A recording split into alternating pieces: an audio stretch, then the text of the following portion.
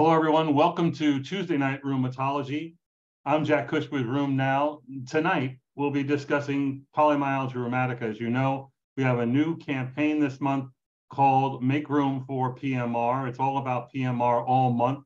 We have a lot of exciting written articles and blogs, a lot of videos being done, even podcasts. And we're going to do every Tuesday night a TNR like this devoted to a particular aspect of polymyalgia rheumatica. I want to take a moment and thank our sponsor this month, Sanofi, who has not had any input into the content we choose or report on, and we thank them for this support. Tonight, we'll be discussing the diagnosis and monitoring of PMR. I think it's a topic that you all are interested based on your responses to our survey that went out yesterday. But before we get into some of those survey results, I want to introduce our panel and ask them to introduce themselves, starting with Dr. Claire Owen. Thanks very much. Yes, so I'm Dr. Claire Owen, and I'm a rheumatologist from Melbourne, Australia. I work at the Austin Hospital. Very good. Confuses me. I keep thinking she's in Texas with me in Austin, Texas, but no, she's on the other side of the world. Anisha, you're on mute. Hi, I'm back. I'm Anisha Dua. I am a rheumatologist at Northwestern University in Chicago and run the vasculitis program here. I'm happy to talk to you all today about PMR. And Stephen. My name's Stephen Paget. I'm at Hospital for Special Surgery in New York, and I'm honored to be with you, Jack. Okay, it's great to have such a great panel of people who really are interested in PMR and have been teaching all of us so much over the years. So we're going to get into what you think about diagnosis and monitoring. I'm going to start by sharing the results of the survey that was sent out yesterday and that we quickly, as you can see, achieved 355 responses in roughly 24 hours. That came from 59 countries, with almost 60% of that being from the United States.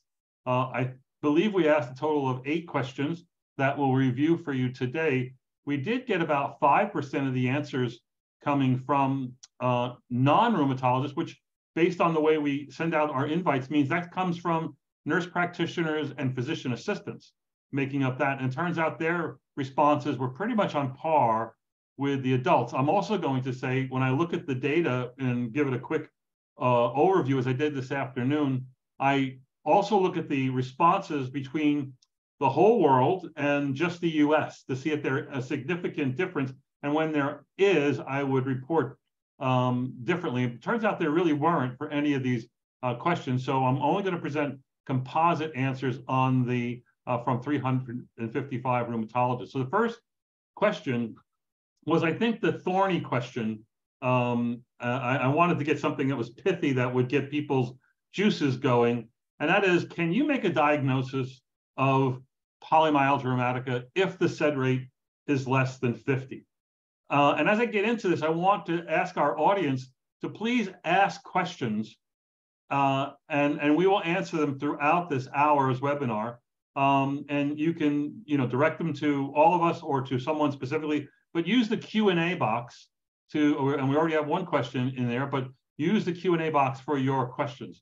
So when you ask this first question about, can you make a diagnosis with a low SED rate, 70% of you said yes. And 27% said rarely. And I would say, no, you can't. But I think I'm going to be in the wrong here. Anisha, I know you recently lectured on this. Do you think that that's true? You can make a diagnosis of PMR if the SED rate is less than 50? Yeah, I think you can. I think that there are other variables that go into play. And we know that the SED rate is not a perfect marker at all for this disease or many of the others that we try to use it for as a biomarker. So yeah, I think that you can make a diagnosis of PMR if the SED rate is less than 50. But what if I'd made this more stringent and said, if the patient's less than 50 in years of age and the SED rate's less than 50? And I thought about that, but I wanted to be a little more lenient on this. Would your answer be the same? It would be harder because I mean, if we're going by like classification criteria, which is not used to make a diagnosis, but if we're looking at the classification criteria, that's part of it, right? Being 50 and older. So 50 is right at that cusp. It doesn't talk at all about C-reactive protein or some of the other clinical variables. So I still think it's possible, but putting them less than 50 or right at 50 would make it, a sliver for, yes, you still could, but I still think you could. So amongst the three of you, how many patients have you diagnosed with PMR under 50 with a SED rate less than 50? And I guess you could have another acute phase reactant elevated. The SED rate was, 43, but the CRP was, significantly elevated. But just those two parameters, SED rate less than 50, age less than 50, have you made that diagnosis, Claire? I'll jump in there. Yeah. My answer would be yes, I have, but it would always be with supportive imaging findings. So it's good timing because, in fact, we're presenting some work at the upcoming ACR on atypical presentations of PMR and looking at their PET-CT findings in this group. So I have seen a few patients, not many, who have had inflammatory markers that have been effectively normal and give a very good story for PMR. And then we scan them on the PET. And on PET-CT, basically, the answer is that we see the same sort of characteristic findings, but they tend not to have the same degree of PET avidity that we would see with patients with higher inflammatory markers. So Steve, you in running the program for many, many years at Special Surgery, surely this issue has come up many times. What's been your sage advice to your trainees? With regard to the way this question is stated, yes, of course, it's a syndrome. It has clinical manifestations. It has thrombocytosis. It has anemia. It has an elevated SED rate with proximal soreness and stiffness. That's PMR, just as it was in 1966, when Plotz and others made this diagnosis and gave us the illness that we're dealing with. Less than 50 or much less than 50 really is a problem for me. So the both of those would be a problem. Yeah. I was going to ask each of you, I guess I forgot to do this at the outset. I'm going to ask each of you to maybe start with an opening statement as to what is the one thing that concerns you regarding either diagnosis and monitoring when talking about PMR. Steve, do you have an answer to that? I think, again, I place a lot of pieces of information into my final decision as to how somebody's doing. One is function, two is symptoms, three is overall ability to carry out their activities of daily living, and I add the laboratory tests to it. If there's a discrepancy between those two, I have to figure out why that is. Do they have an infection? Do they have COVID? Is there something else going on superimposed on this, such as a neoplasm? So you're always asking questions as a clinician. Claire, what's the one concern you have about diagnosis and monitoring of PMR? Yeah, look, there's plenty. I think for me, if we focus on diagnosis, the main issue that I still have is that if you are relying on a clinical diagnosis, you are always going to misclassify patients. You're going to include patients that probably don't have true PMR. And if we're not using imaging, the issue as well is that we're probably missing that concomitant giant cell arteritis population too. So you would then be a proponent for the frequent use of imaging so as to avoid misclassification? Absolutely, yeah. And I understand that I'm certainly not advocating for the use of the types of imaging that we use in research in everyday practice, but I think there are tools that we could be utilizing more of in this space. Anisha, do you want to follow up on what Claire just said?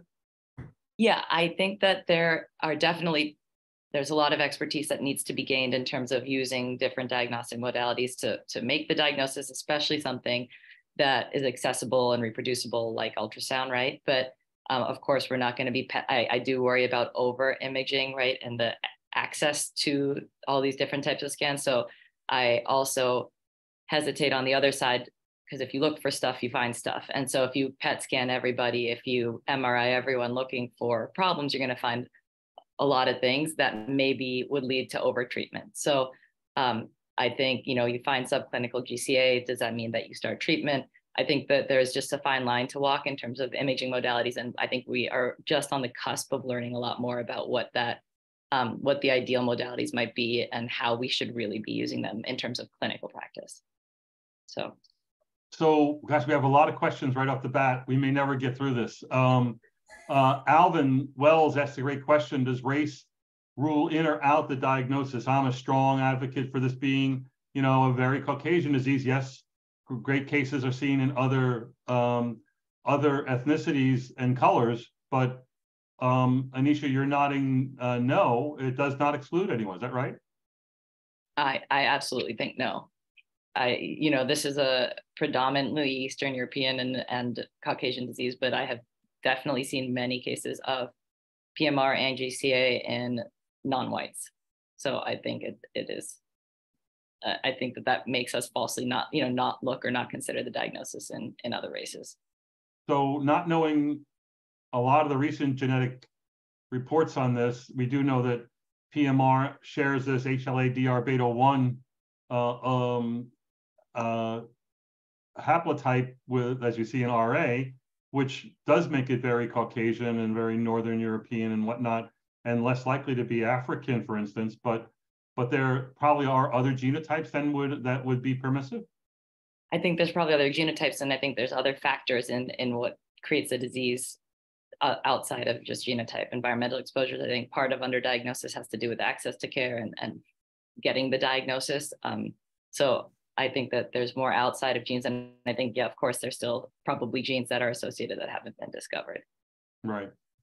So Anisha, you alluded earlier to some of the hazards of relying on the SED rate, that it's not always elevated in clear-cut cases. How often do you need to rely then on another biomarker like CRP or IL-6, or is there one that's preferred amongst all the ones that are available? So, I think that this is definitely a point of debate. I think that I tend to check both SED rate and C-reactive protein at baseline when somebody comes in with clinical features of PMR. There are some people where the CRP will be highly elevated and is more, following their disease course, and the SED rate stone cold normal. If it's stone cold normal when they first come in, I'm not going to keep checking that test just to see what it's doing. But I do think that there is utility in each of those tests, and it depends really on the patient in terms of what I'm going to use moving forward for monitoring them. And again, Steve mentioned a couple of other features that can be supportive of chronic inflammation. So anemia, thrombocytosis, there are other factors, but that can tell you that the disease is maybe more active or less active. But I do look at both of them. So yes, I don't rely solely on a SED rate, but I also don't rely solely on a CRP. As with all illnesses, there's a biologic predeterminism, and you get a really good idea over the first few months, whether yours is a CRP person or a SED rate person, whether you give them an IL-6 blocker or not, may take away your CRP, but Yeah, I agree. And I like that when patients declare themselves, like in lupus, to be patients in whom you can follow, serologies for activity, and some that you just absolutely can't. Leica Barbosa in Dallas said that she did not diagnose PMR in someone who she suspected it in, who had a normal SED rate and CRP. The patient was 90, and she's monitoring the patient going forward.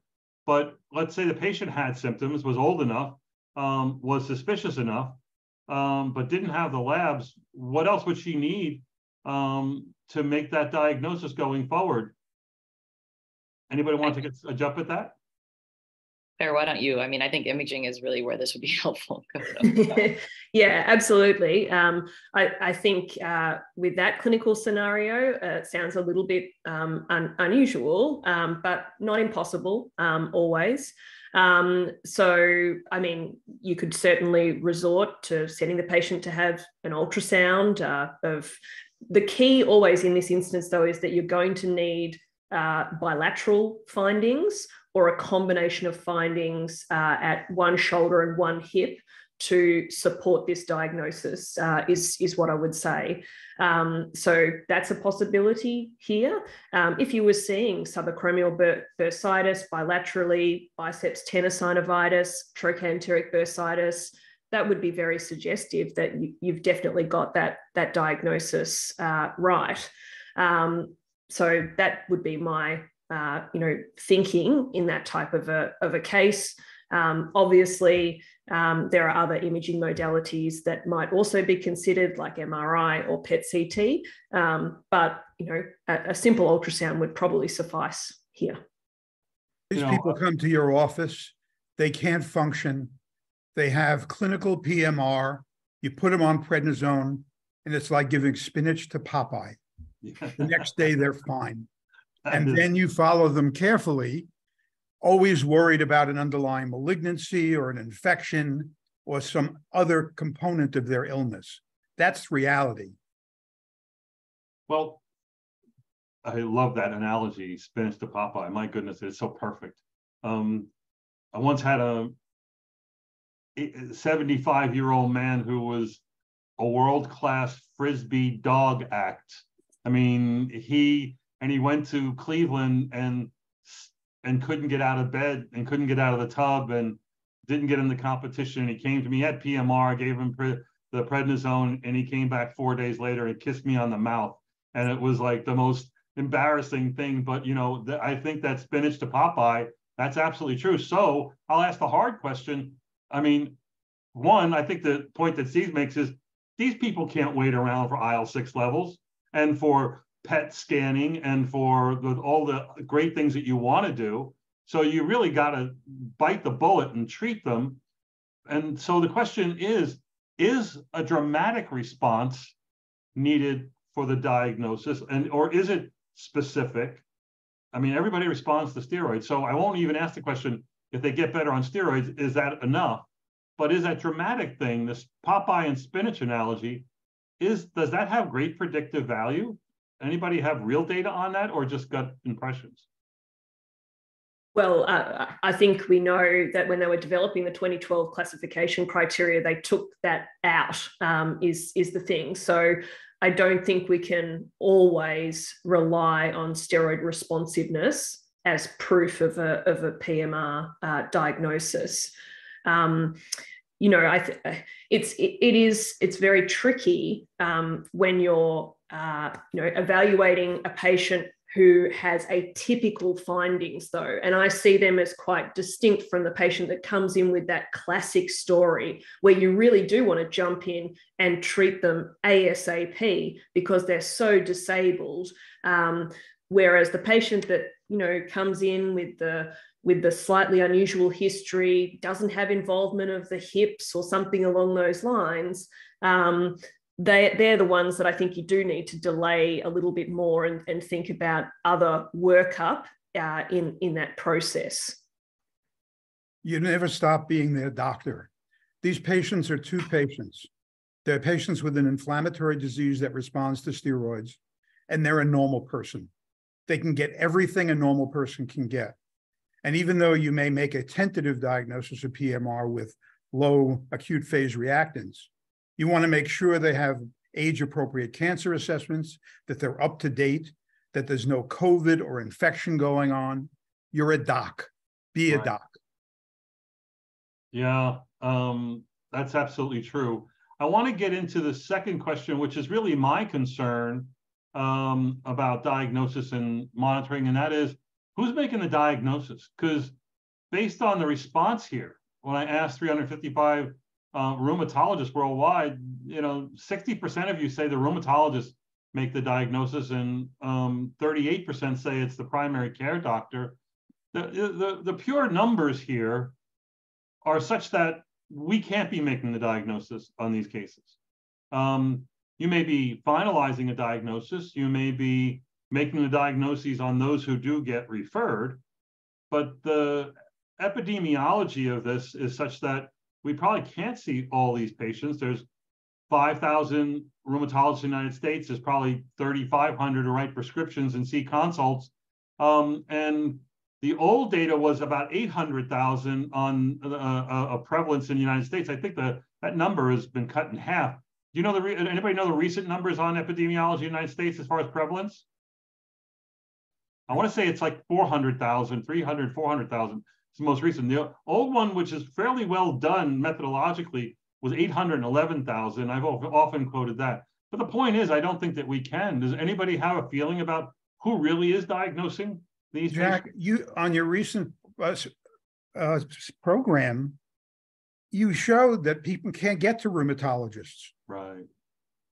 They can get to their primary care doctor. Right. And they're going to make a tentative diagnosis of PMR in the typical situation, put them on steroids, and send them to you 3 months later if they can get them to you. Right. Absolutely true. I did a search about 2 weeks ago on Twitter looking for rheumatologists who are active on Twitter. And I just put in rheumatology, rheumatologist. Instead, what I got back was a plethora of comments from doctors and patients saying, I can't get anybody into a rheumatologist. My doctor referred me, I can't get in. The wait is till, November 2024. It is a major problem. And especially in these, what I find interesting about the primary care rheumatologist alliance here in the diagnosis, I think both can make the diagnosis. I think that primary care doctors, all the ones I've interacted with, think that this is the coolest, keenest, neatest diagnosis that they can come up with. Like they're all kind of jumpy and excited when they call you and say, I think I got a PMR here. I got a live one. Can you help me reel it in? And I don't get that enthusiasm for RA. I don't get that enthusiasm for, I only get that, I get something like that enthusiasm when they tell me it's vasculitis when really it's fibromyalgia. I just want the patient to get into my clinic. But I think there's a unique opportunity here for education between rooms and primary care and for the appropriate transfer of care. Does anybody have any experience with, Anisha, you run a vasculitis clinic. By having that, do you think that you've created a fast track for these patients? Yeah, I think that that's a really important thing. I think that the numbers here are very shifted and that a lot of the diagnoses are really being made in primary care settings. There's just no way that somebody's coming in for like proximal myalgias to a rheumatologist in any sort of urgent, fast way at this point in time. So I think it's really being made by the primary care physicians or internists. And then there was a task force that we're trying to develop guidelines specifically for how to deal with this transition. Oh my God, sorry. I'm so sorry. All right. Where we're trying to talk about this transition between primary care doctors and how to get patients into rheumatology clinics. And so there are some fast track clinics that have been developed specifically for this in some European centers. And I think they were a little bit ahead with developing fast track for GCA as well. So there is some experience with that, but I can tell you that I don't know any vasculitis center here that has a fast track PMR clinic where patients can get in quickly. And I think part of that excitement that you're talking about from the primary care doctors when they're calling with this live one is because of that dramatic response. And so there's so few diseases where somebody's so debilitated and you give them 15 of prednisone, and honestly, within 24 hours to 72 hours, they feel fantastic. They feel like you gave them, they feel like Popeye, right? And so I think that's part of that excitement, but there is a lot that has to be figured out in terms of how to smooth that transition and do, should primary care doctors be starting the steroids up front? How debilitating are the symptoms? How soon will they get in with the rheumatologist? And I think those are all factors that need to be worked out. But even having a vasculitis center, I can tell you it's hard to get a patient in with PMR without having the primary care doctor kind of start the workup and the steroids. And they're usually coming to me when they have trouble weaning the steroids. Claire, do you have such a clinic in Austin? So we have a dedicated PMR clinic at our institution, but the system is such in Australia that basically you can't access a rheumatologist unless you go through your primary care provider. So that's necessary. So in Australia, the vast majority of patients will be referred to us with we call them a general practitioner making that diagnosis. And hence, often I think we probably see the tip of the iceberg, to be honest, in Australia, largely those patients where they're having difficulty making that diagnosis, who bounce into our emergency department, or alternatively, the patients who are having extreme difficulty getting off their steroid further down the track. Steve, what's your advice as to how rheumatologists could better improve referral? Yeah, obviously, if they want to send you a chronic low back pain, that's not going to go immediately to the top of your list. But this illness will, because it turns around on a dime, which, as you said before, very few things that we take care of do that. So I think it's the character of the illness does stimulate rapid referrals. Yeah, I think that would help. I also think it would help if rheumatologists were a little more proactive about the patients you want to see.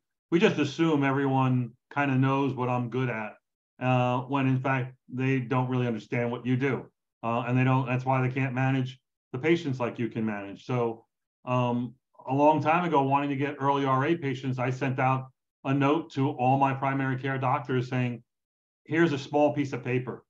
Fill it in, say, this looks like early RA or RA to me. Check a box on something abnormal. I'll see the patient as soon as I get this piece of paper, which is going to have the labs and their notes with it. You'd be shocked at how much that improved referral of early arthritis, not necessarily RA, but early arthritis.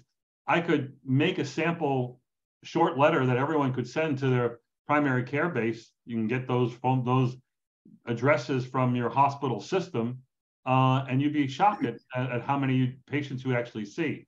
So I make a pitch for that. Let me, since we've talked about diagnosis here, let me sort of fast forward to the criteria that was alluded to by Dr. Owen earlier, and that is this these criteria here, the EULAR-ACR classification criteria for polymyalgia rheumatica, and it's a point-based system, but to get into the system, you have to be over age 50 with bilateral shoulder aching and an elevated SED rate or CRP, and then you get points. You need 4 points or more if you're not using ultrasound to clinical diagnosis. You need 5 points or more if you are using ultrasound as a diagnostic tool, and you can see morning stiffness gets you 2 points, hip involvement gets you a point, seronegativity gets you 2 points, no other joints get you a point, and then it has the ultrasound findings of subdeltoid or biceps tenosynovitis, et cetera. So this is, as stated on the very bottom, these criteria are not meant for diagnostic purposes or classification, which are very useful in unifying for clinical trials to be done. But they do have instructional value in making the diagnosis nonetheless. After these were published, I think 2 years later, a report came out from Owen, basically where they tested this, showing the sensitivity. Numerous studies looked at the sensitivity. It's basically 90+%, you know, and they showed 90% sensitivity, but specificity that has ranged in other studies from as low as 40 to about as high as this 57. So it's not foolproof from a specificity standpoint. And they were concerned about it may not be good at distinguishing seronegative RA when it comes to shoulder pain and that sort of thing. So do either of you, any of you use this clinically, either or when teaching? I would have to say much more in the research setting. I don't use this in my day-to-day clinical practice for diagnosis. But I mean, as you alluded to, there's a lot to be said for some of the elements that are included here in terms of how they help add weight to that diagnosis or detract from it. Yeah, the part that gets me is the absence of other joint involvement. I mean, I have a lot of PMR patients with, peripheral inflammatory arthritis, and that's one of the features that, increases the risk of sort of more severe disease and sort of a worse phenotype. And I just feel like that's not surprising. I guess it's trying to tease it out, right? We're talking about clinical trials and trying to make somebody either have rheumatoid arthritis versus PMR, but I do think that that's one where, I'd probably say about a quarter of my patients have some sort of peripheral inflammatory arthritis, and they have definite, PMR as well. So okay, that goes, I think, to our next question, and a few questions about other joints being involved and seropositivity. But the first question is, with a PMR diagnosis, how often do you search for GCA? And 2/3 of you say you search for GCA in all your patients, and I'm here to say that you're not telling the truth. That can't be right. I started getting all worked up, and then Dr. Paget corrected me by what, Steve? Well, what does the word search mean? If that means you do a temporal artery ultrasound, a facial artery ultrasound, an axillary ultrasound, that's a whole different thing. But if you ask the questions that are most characteristic of giant cell arteritis, scalp pain, scalp tenderness, jaw claudication, etc., fever, then that to me means searching clinically, which is very powerful. Yeah, I think that's the right. I think it's how the audience, in fact, interpreted my question. When I was thinking, I should have asked the question directly: how often do you do imaging in patients who you diagnose with PMR? And I think that would be a smaller subset. But how often should we be doing imaging in someone with newly diagnosed PMR? With newly diagnosed GCA and large vessel vasculitis, that's one of the recommendations. You're newly diagnosed, you should be looking for other large vessel involvement by imaging. Should you be doing that in PMR, Anisha? I'm very curious to hear other people's opinions on this, because I do think that we know that there is subclinical GCA with no symptoms whatsoever with patients who have PMR, and there is evidence of large vessel involvement. And there's some predictive factors, really high inflammatory markers at baseline, a little bit more in males. I mean, we have some research that's looking into that, but once I see that inflammation on the large vessel, of the large vessels, does that mean that now I'm required to start using high dose glucocorticoids and Actemra and all this other stuff? And I would have trouble seeing that imaging lighting up and then not going up on treatment. So for me, I would not want to get like imaging of the large blood vessels at baseline until we really know what to do with that information. If they have clinical PMR, I want to treat them as PMR. And if I have trouble weaning the steroids or their inflammatory markers are going up, then I'm going to go searching for maybe some large vessel involvement. Again, with the clinical screening, asking those questions about cranial symptoms, large vessel symptoms. And if I really can't explain rising inflammatory markers in a PMR patient, I know that association and I'll go look for maybe large vessel involvement. But up front, I worry about kind of what to do with the information. And so I personally would not use imaging up front outside of like ultrasound looking for PMR specific findings. I agree completely with that. I orbit my patients. They're emailing me every few days. 10's the worst you could be, and 0's no problem. As soon as they get to 0, I'll start to taper them. If they develop any GCA symptomatology, I will image them. But I watch them very carefully, and I don't think anybody has defined the fact that asymptomatic vascular abnormalities mandate that you give them 60 milligrams of prednisone. So Claire, you do a lot of imaging as part of your research. Has that changed your day-to-day management of the average PMR who comes to see you?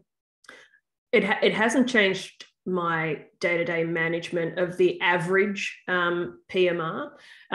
So we know on the PET studies, the incidence of large vessel GCA can be highly variable in the literature to date. So probably around about the 20% mark or so, but that percentage goes up significantly higher when you're looking at patients who have got persistent, intractable type PMR symptoms who don't appear to be responding very well to their therapies. So in my everyday practice, I would have to say it's very similar to Anisha and what Stephen's saying as well, in terms of that I go looking for large vessel giant cell arteritis, in particular when patients are reducing their steroid and we're seeing elevated inflammatory markers. Obviously, if they come in with very profound constitutional symptoms as well, that would be another reason to be concerned about that overlap at the outset. But no, I don't routinely image at baseline for large vessel disease. The only other comment I was going to make from a PET perspective is that, you know, we have this cutoff that's defined in terms of what is large vessel vasculitis and what is some lower grade uptake. So if you're seeing uptake that's equal to or greater than the liver, then that is universally thought to be consistent with large vessel vasculitis. But we definitely do not understand what the significance of those lower grade abnormalities are. So I wouldn't be advocating for treating those lower grade abnormalities, but I too would escalate the treatment if I had a patient that had that equal to or greater than liver uptake within their vessels. And remember, watching our patients carefully, it's like going to the seashore. The wave pulls away from the shore and you see what's left. They're constantly giving you feedback with regard to new symptoms that may not even reflect the initial PMR that you diagnose. Have they developed fevers? Do they have headaches now? That's what a rheumatologist is. Yeah, very helpful. Paulo Collado asked a question, if the patient has clear asymmetric joint involvement, would that exclude a diagnosis of PMR? So that leads into our two next questions, which look at what else could this be that could be masquerading. The first question says, what does PMR most often masquerade as? And 69% of you said RA, with lesser numbers, 12% saying malignancy, 10% saying FUO, and 7% saying infection or sepsis. And then the second question was, let's just say the patient you're seeing who has right age, right? They're over 60. They have hip and shoulder girdle, myalgias, arthralgias. Does finding a positive RF or CCP rule out the diagnosis of PMR? And only 10% of you said yes. Half of you said no, it does not. And then you're kind of split between, well, if it's a positive serology with high titers, that would make me think more RA, or if it's positive serology with MCP and wrist swelling, that would make me think RA.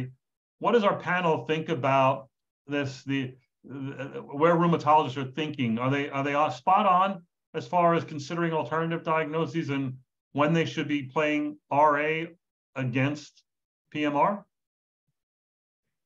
This is one of my main bugbears, is this tendency to often reclassify patients that have developed some peripheral synovitis. And I feel like we don't do that with other conditions. If you suddenly develop some peripheral arthritis in lupus, we don't say, oh, now you've got seronegative rheumatoid arthritis. If we go to the imaging, there is good evidence that so in our cohort, about 50% of patients have uptake at their peripheral joints when they're scanned at baseline. And by peripheral joints there, I'm actually referencing wrists and hands. If we're looking at knees, 75% basically. So it's a very frequent manifestation. We do know that there are some subtle differences though in terms of the pathology. Tend to see a lot more tenosynovitis amongst PMR patients than we do necessarily that classic MCP, PIP involvement. So in my practice, for me, I don't reclassify these patients as seronegative rheumatoid arthritis if they develop peripheral arthritis, nor do I call them that if that's what they've had as part of their initial presentation, similar to what Anisha was saying. In terms of the serology, I'd be very hesitant to call a patient with a strongly positive CCP, though, to be PMR.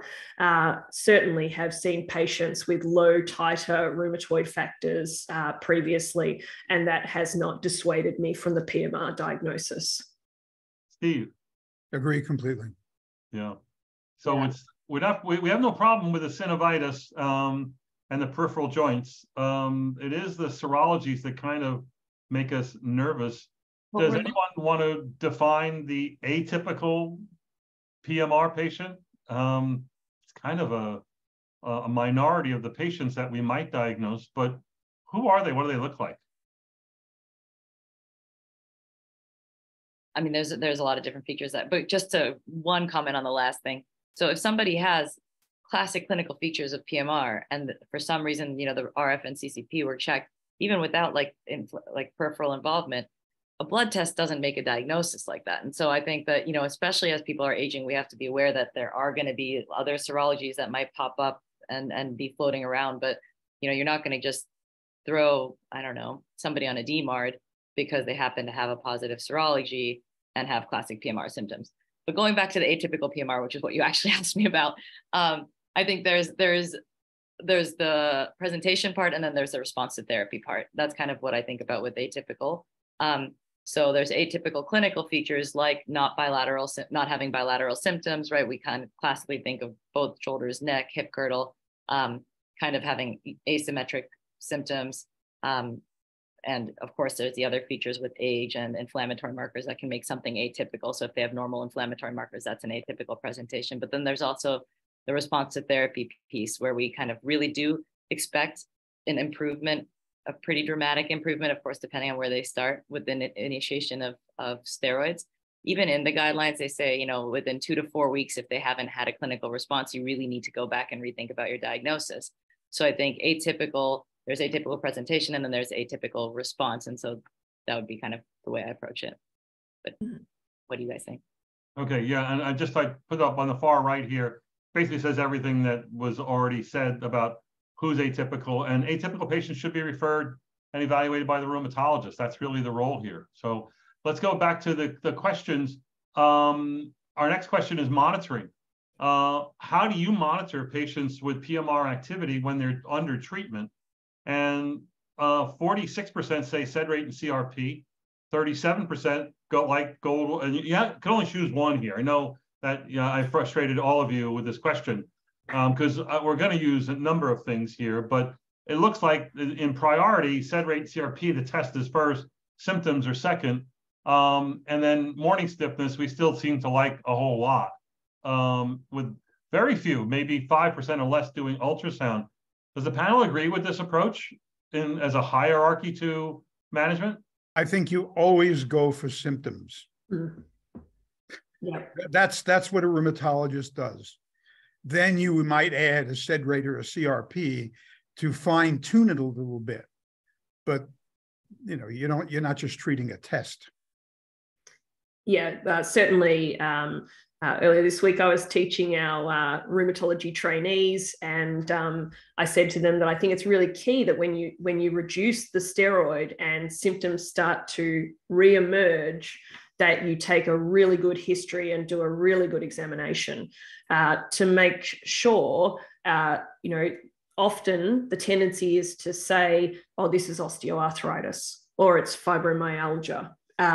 But if the patient is giving you an inflammatory sounding history involving sites that have been classically involved at the beginning of their illness, but often to a lesser degree, then I think that outweighs anything else in the clinical assessment. Also, PMR patients can get regular things like infections and cancer, and all of those things can make your sed rate and CRP increase. So I think saying that we're using that as a monitoring tool, sure, I totally agree with what Stephen and Claire were saying. You've got to see what the clinical picture is like. If you see those numbers going up and the patient feels fine, you're not using it to monitor much. You're just checking the test. Yeah, this is the pharmacologic effect that may precede a therapeutic effect, especially with IL-6 inhibitors and with 20 milligrams of prednisone. So I think that what Dr. Paget says is wise in that the symptoms really should be guiding you. But what about the second question here? When you're weaning the steroids, how do you distinguish PMR flare from steroid withdrawal? And I'll let Dr. John Tesser confuse us even more. What about on a background of fibromyalgia? Where can one find certainty? I'm going to ask all of you to give us pearls on how to distinguish flare from steroid withdrawal, and then what to do with fibromyalgia. Who wants to go first? And physiologically, we make 5 milligrams of prednisone at 4 o'clock every morning for maintenance of our body. So when I start to get in the 5 milligram or less area, these patients can get steroid withdrawal. It looks exactly like polymyalgia rheumatica. And so at that level, I start thinking about it much more than I certainly do at 10 or 15 milligrams. That's a good pearl. I like that. Go ahead. Yeah, I was going to say that I go back to the underlying pathology is typically what guides me in this situation. When I've got patients that are describing to me that they've got pain and stiffness around their shoulders, around their hips, and when I'm examining them, they've got restricted range of motion, impingement of the shoulders, tenderness over the trochanteric regions, that to me is consistent with active PMR, irritability of hips, those types of things. Whereas with fibromyalgia, to tease that out, I'd be more so looking for that soft, widespread soft tissue tenderness. I think the other good part here is what Stephen was saying. By the time you're really worried about steroid withdrawal, like real adrenal insufficiency, your patient. You've gotten them from whatever your starting dose was to that 5 milligram dose. And that's where you're really starting to look for those symptoms or the symptoms of steroid withdrawal. And by then you kind of know what their clinical picture, you know what their clinical story is. You know what they look like when they're having worsening disease activity. You know if their inflammatory markers follow their disease activity. So that's when you can start making those changes. And if you know that this person, when they have had worsening symptoms or have a flare of their PMR, their CRP goes up, that can give you a clue. So that's where it really does become a little bit more individualized, I think, at those lower doses below 5 milligrams of prednisone. And that's where it's important to kind of really know the patient. And of course, there are other symptoms that go along with steroid withdrawal, hypotension, nausea, like there's other stuff that will give you clues. Those are not classic symptoms of PMR. So that's where I think you can start teasing out some of the other clinical pictures and also kind of knowing what your patient's personal story is. And if I believe they're having steroid withdrawal, I might even get an endocrinologist involved in using cortisone drops in small amounts to try to get them off, because as you've shown in other programs, 1 milligram of prednisone can make a difference between osteoporosis and not. Right. Yeah. And towards the fibromyalgia question, my advice on that is there's nothing easy, but the best thing you can do is take fibromyalgia off the table. Address their sleep problem, address their chronic pain with other modalities, address the fibromyalgia in a maximal way so as to not put that as a common denominator that's going to screw you up. And with that, then you can be left to I think an easier decision between steroid withdrawal and PMR flare. So we have a good question that's kind of a little bit of a converse issue. A patient diagnosed with PMR with elevated sed rates and CRPs goes on treatment and is doing well, but they flare. And how do you know it's a flare when their inflammatory markers are normal? Do you have to have a flare that is rubber stamped by a sed rate and CRP? No way. There you go. The answer is a horizontal movement of the head from all of our panelists. The answer is no. So you can still flare. And as Dr. Paget said, I'm following the labs. I'm following the symptoms to know what else to do. I'll give you one more question. We're not going to get into questions about dose of steroids or steroid sparing. Next week on the webinar, we'll be talking about steroids and PMR. And the third week, we'll be talking about treatment and steroid sparing therapy. I think you'll find those sessions really interesting. But Dr. Ashraf asked the question, 48-year-old African-American male with shoulder and hip pain and stiffness, bilateral hand pain, swelling, and stiffness, very elevated sed rate CRP, has a positive RF, but a negative CCP. MRI shows erosions. Where are we going? It sounds like, well, it's just PMR with synovitis. And has, it says, sorry, RF and CCP are negative. So it sounds very much like PMR with synovitis, but there's erosions on MR.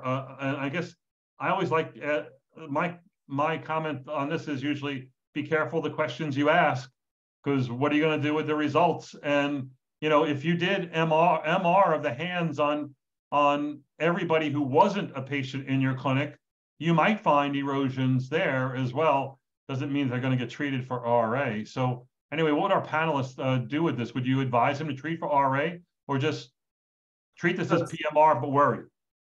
I was just going to say there's some lovely work that was done by Marco Cimino some years ago now, looking at the MRI hand findings of PMR patients.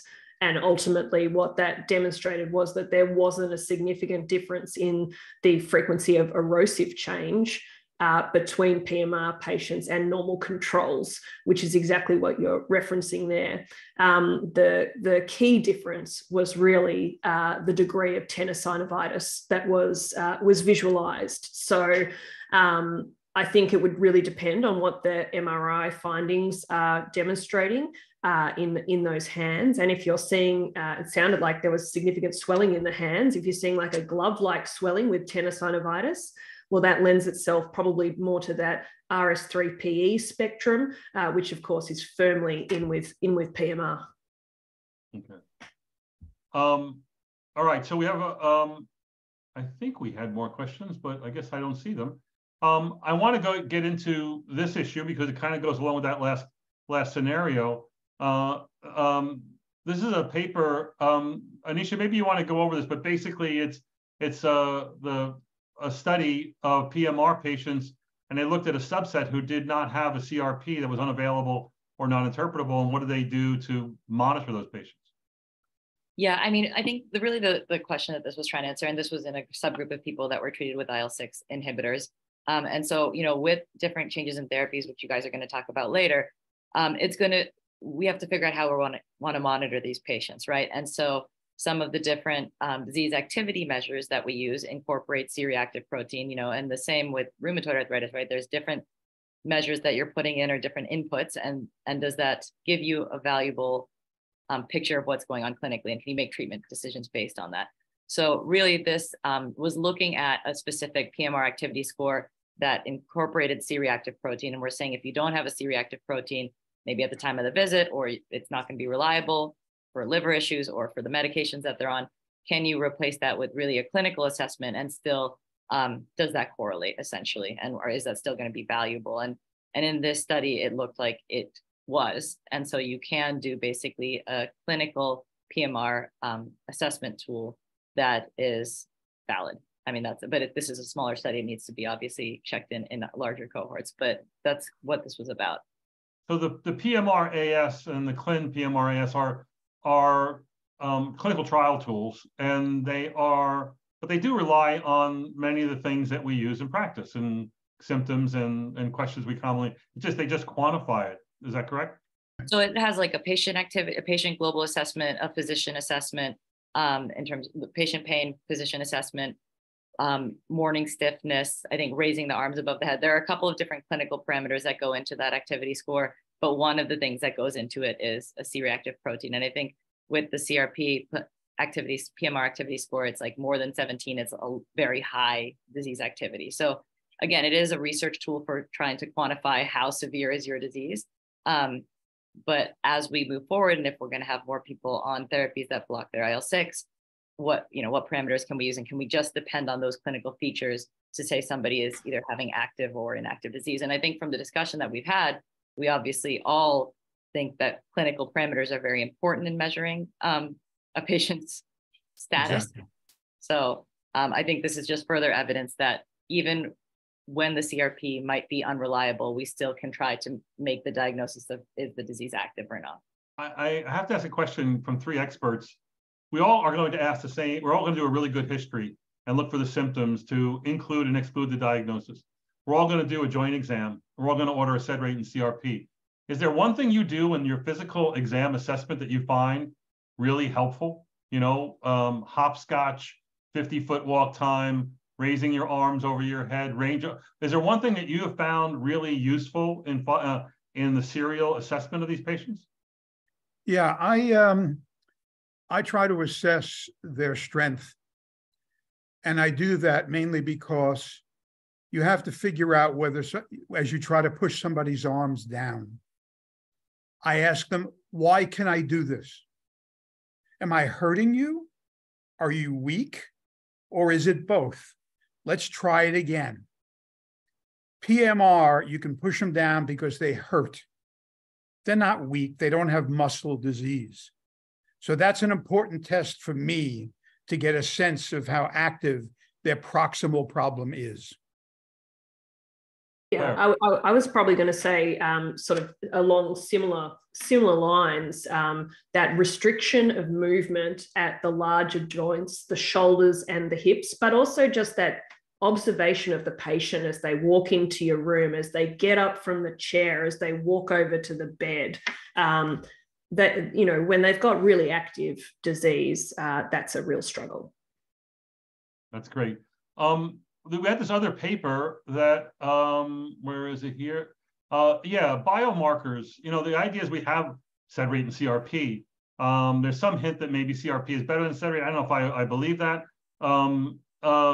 But this report that Dr. Paget brought to my attention looks at many things that measure our inflammation biology, SAA, and other S100 proteins like calprotectin from monocytes, from neutrophils, VEGF, angio. Does anybody see a future for any of these in being better biomarkers for the future, or is there a hope for a better biomarker in the future, Dr. Paget? I think it's with our technology and our chemistry and immunology, I think the answer is yes. And what they did here, which I loved, none of these studies are available to us right now, but some of the studies do show some correlations. But they want to see, can we differentiate GCA from PMR by test, underlying vasculitis, predict relapse or complication, disease activity, monitoring, change therapy. And they have things like IL-6, IL-12, IL-23, as you can see here. I think that's the future of PMR, just like the use of radiology, ultrasound. I think it's an important part of the future that we move from 1966, where they used the SED rate, to something that better defines the state of that person's immune and inflammatory process. Yeah, I would agree. I mean, this is the next major frontier, really, for PMR, is the way that we go about monitoring disease, and that's for both biomarkers and also for potentially imaging. Certainly, in our group, we've previously noted that there is some significant shifts in just the basic sort of FBE in terms of the neutrophil lymphocyte ratio and also the platelet to lymphocyte ratio, which is quite interesting. But in those respects, probably being a bit of a surrogate reflection of IL-6 in some ways. But I'm excited to see some better biomarkers in the future that can help guide the way we manage these patients. And the platelet to neutrophil lymphocyte ratio is like the neutrophil lymphocyte ratio. That's all from the CDC, easily available and calculable. So absolutely, it's not like you're waiting for some scientific test to come from the Mayo Clinics. Anisha. Yeah, no, I agree. I think that we need to. I really think we're just at the cusp of really trying to figure out like what's the predictive value of some of these imaging findings, and what are like we know IL-6, right? That plays a major role in PMR and GCA, and now that's helped lead to therapeutic targets. And so I think as we learn more about the different sort of cytokine profiles, but also not necessarily only send outs to Mayo, but things that we can sort of assess, and how can we risk stratify which are the PMR patients that you know, in some of the trials, like people, how quickly can we come off of steroids? Is there a group that really doesn't need to be on it for a long time? And I think as we learn about some of these biomarkers and combine that with phenotypic presentation, I think we'll have a lot better idea of how aggressively people need to be treated, whether we really should be looking a lot more for concomitant GCA, or whether maybe this is a PMR that really could come off of treatment in a couple of months and actually do well. So I think there's a lot to be learned here. And I think the biomarkers are going to be a major part of it. I just don't know the significance of how it's going to tie together yet. But I think imaging, biomarkers, and clinical presentation are going to be used to really drive treatments, hopefully in the future as we learn more about it. I want to ask one last question of each of you, and because we're out of time, I want to see if you can do a short answer. And I think you can help the audience if you can answer this. How often, when making the diagnosis of PMR, will you order ultrasound of the shoulder or hip? And will you do it because you're just interested, or because it really adds to the diagnostic certainty? I can tell you I haven't been doing that. Never initially. Yeah. Anisha? I have not ever either. Although I think as I learn more about it, I do think it's important. I don't have the skill set. I'm not going to wait for the report to come back. I'm going to treat the patient. But I'd like to learn more about it. But no, I've never done it. Claire, I'm relying on you to be the outlier. Please throw us a number. So the answer, sadly, is that I don't very frequently do that either. I can scan myself, and so there's the possibility of utilizing that. But really, because of the exceptional access that I have to PET CT, if I'm not convinced of the diagnosis, I'm not relying on an ultrasound. I'll send them to have a PET. I think it could be really useful, though, if you are going back to that fibro question, right, or trying to rule out other diseases. If you're really in a gray zone and trying to tell your patient, this is what's going on, that's where I think the imaging really could be helpful, because you're like, listen, there's no synovitis here, there's no tendinosis. Yeah, I agree. And I know we're wrapping up, but to that point, the other option is MRI, particularly of the pelvis, to look for peritendinitis bilaterally is another really supportive and highly specific finding for PMR. All right. I want to thank our panelists for a vibrant and wonderful discussion that I learned plenty from. I want to thank our audience, who was just peppering us with questions all night long, and they were all good questions. And if I didn't get to them, my apologies. Please tune in next week and ask more good questions of our panelists. Next week, we will be discussing steroids in PMR, and Dr. David Liu will be your host. Thank you and good night.